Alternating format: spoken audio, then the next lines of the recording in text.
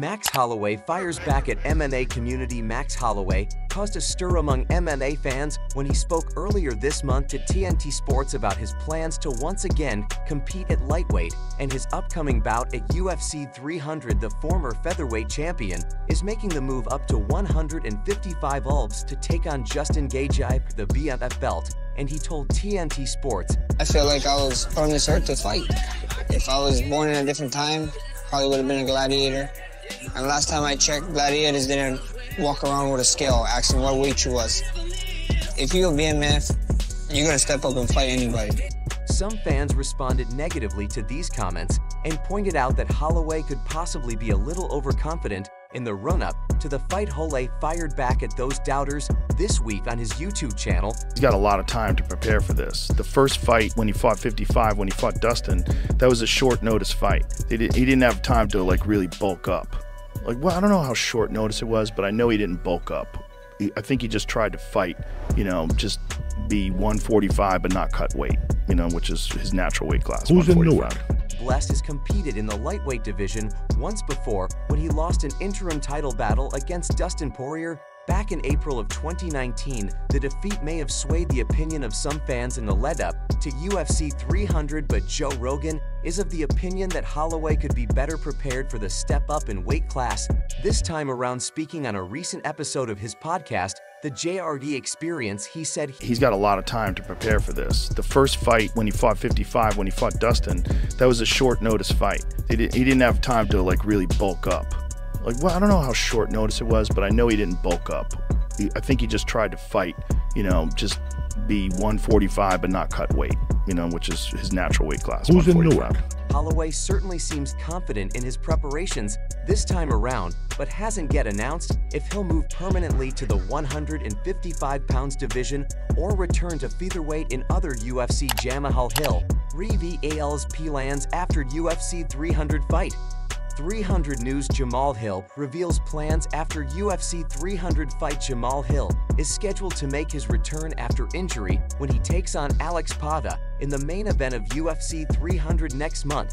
Hill captured the 205 pounds title in January of 2023 when he beat Glover Tora in the decision victory. After 5 rounds, he then suffered a serious Achilles tendon injury. A few months later, and voluntarily relinquished the belt as he stepped away from the sport to focus on his rehabilitation. In a surprising turn of events, it was announced last month that Sweet Dreams is ready for a return to the octagon and will face current champion Pa as he bids to reclaim the crown he never lost after such a prolonged period of inactivity. It seems that Hill is not only setting his sights on the championship bout with Paha, but also on the next possible contender for the crown. Speaking to Michael Bisping on the Believe You Me podcast, Hill stated that Yuri Prohaska could be next in line, assuming he can defeat Alexander Rakic at UFC 300. I think if Yuri goes out and he knocks Rakic out in an impressive fashion, and gets has a good performance, that's still a fight that I want. I still want that fight, but it's got to make sense. So, and I think if him going out and knocking out Rakic could make that make sense. Prasa held the belt before Hill,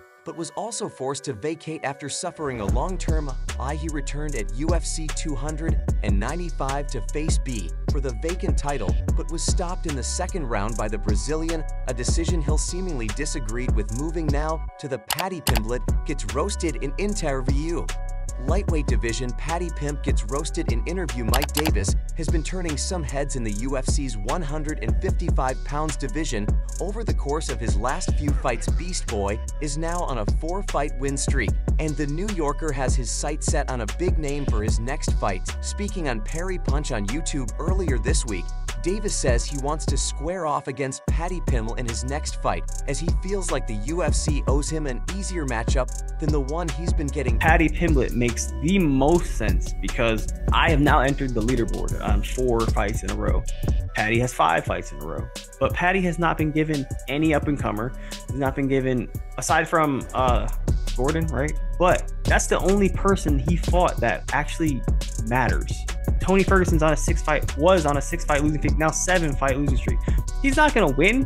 He's done. So they keep feeding this kid. They push him around in a baby stroller, and feed him whatever he wants. Davis lost his UFC debut to Gilbert Burns back in 2019, but has since taken out Thomas Ford, Mason Jones, Veslav Borkiev, and Nan Levy, and he sees Pimblett as an easy fight in comparison to those he's already beaten recently. Some fans on social media aren't as convinced. One tweeted, "With all due respect, Mike, they just matched you up with Nickal Levy lol."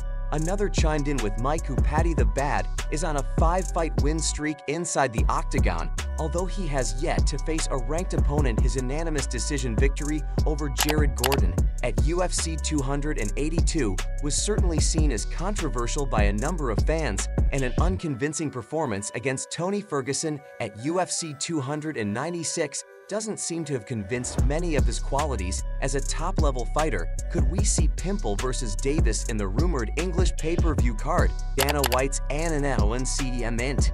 Fighter shocked by Dana White's announcement. The UFC announced this week that they will debut in Saudi Arabia later this year. Riot has become a very prominent host of elite-level boxing events over the past year, and now it seems that the global leader and MMA has finally joined the party. The main card was announced in full this week, topped by a fascinating bout in the midweight division between Hamza Chamb and former champion Robert Whittaker. Other fights scheduled include a heavyweight contest between Sergey Pavlovich and Alexander Volov, a welterweight matchup between Kelvin Gastelum and Daniel Rodriguez, and a fight at 205 lbs between Johnny Walker and Volkan Amer. In an interesting turn of events, it's emerged that neither Sergey Pavlovich nor Alexander Volov have actually agreed to fight or signed a contract, and both teams were completely blindsided by the announcement. "Strange news for us," said Pavlovich's manager. "Neither party have consent to the fight." Unclear situation. This is becoming quite a trend for the UFC as of late.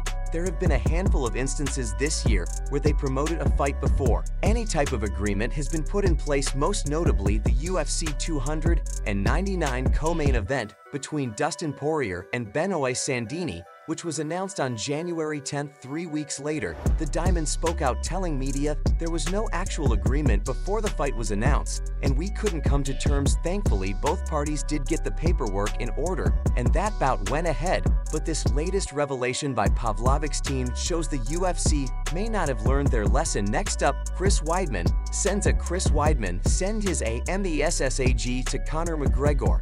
Message to Conor McGregor: if Conor McGregor finally returns to the octagon on International Fight Week to face Michael Chandler, it will have been more than 3 years at that point since his last fight, when he suffered a catastrophic injury during the first round of his bout with Dustin Poirier. The Notorious suffered a broken tibia and fibula, and while the Irishman has unofficially announced his return for this summer, we're still waiting official word from the UFC. One fighter who knows what it's like to come back from a serious leg break is former UFC middleweight champion Chris Weidman, who spent more than 2 years out of action after breaking his leg during a bout with Uriah Hall at UFC 261 in 2021. Weidman found it difficult to throw leg kicks in his return bout with Brad Tars in 2023, and believes there are some lessons in that fight that might be useful for McGregor when he steps back into the octagon.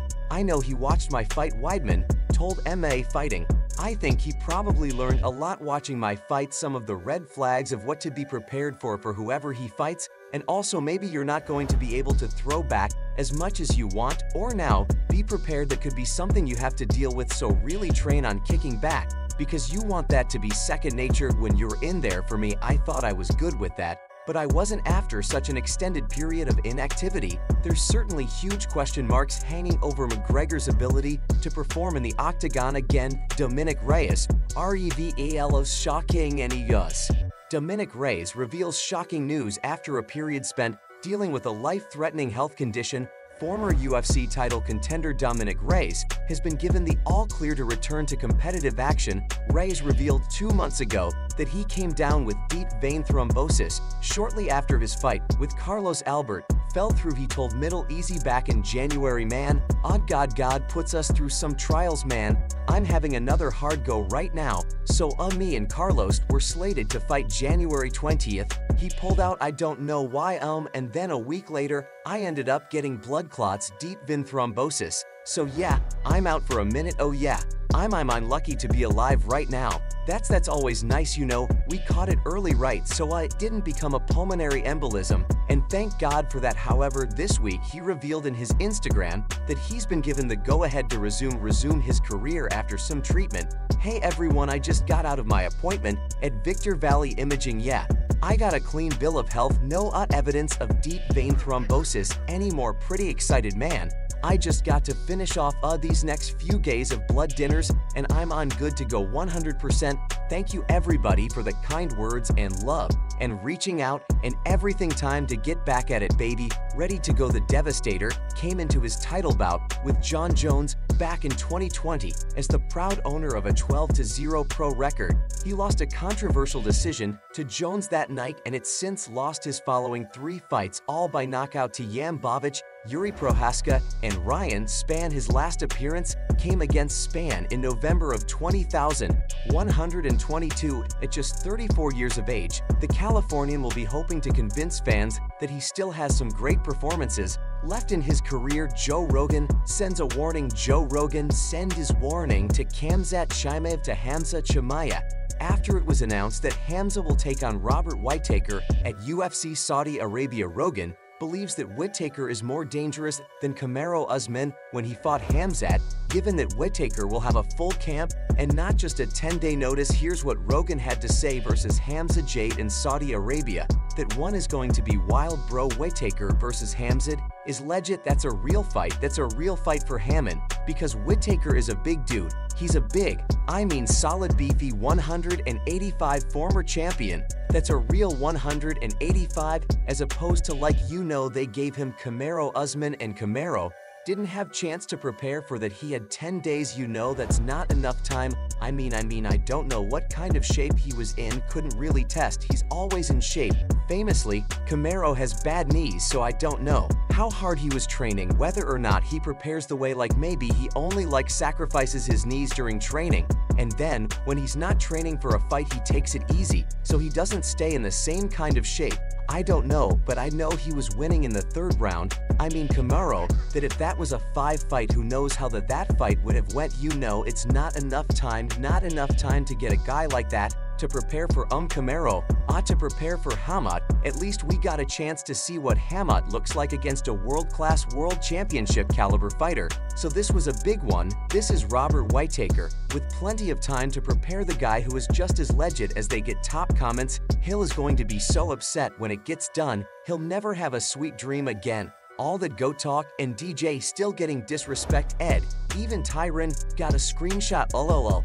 Izzy became the dude. He said Pone was resting on 1 win over Pajas, saying I'd beat that man once. Lol. So that's all from today's video.